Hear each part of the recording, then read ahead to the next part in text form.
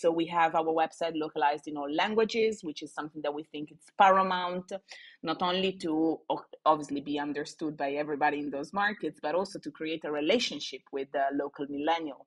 Because imagine like relating to a website that talks your language, that talks your slang, that uses your tone of voice, which is something that we love and we are fond of in our marketing campaigns, in our marketing communications, and relating it before a trip, during your daily life, right? So that also was something strategic, building not just a tour operator, but mainly building a brand.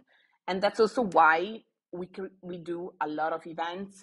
I think in Italy we did in 1 year more than 1,000 events, and we had more than 20,000 attendees in 2023. So basically half the passengers we do just in events, right? So things like this aren't very common, I would say, for a tour operator or travel brand, right? Because they don't care about those things. But for us, given that community is at the center of the internationalization and the localization strategy, it's fundamental, right?